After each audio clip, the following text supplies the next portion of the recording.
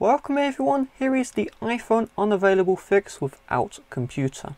So the first step is you want to enter incorrect passwords until you see iPhone unavailable, try again in 1 hour.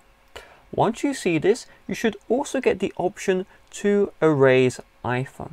If you do not get the erase iPhone option, I'm going to have a different tutorial in the description. However, what that means is you will not be able to remove iPhone unavailable without a computer.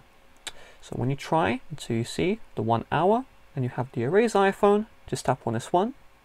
You're then going to see right here, erase all content and settings. Your iPhone is in security lockout.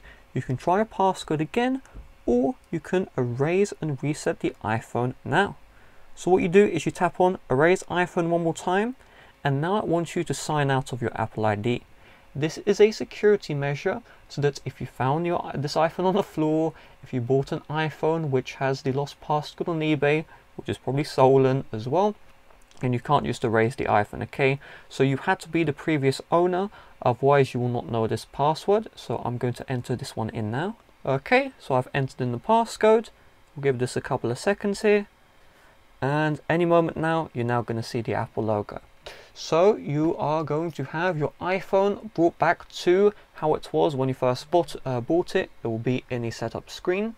Hopefully you did create iCloud backups or backups on your computer. You'll be able to restore those to get your old app data. If you did not create a backup, unfortunately you're going to have to start from scratch, as there is no way to recover your data if the iPhone is locked with a passcode which you forgot.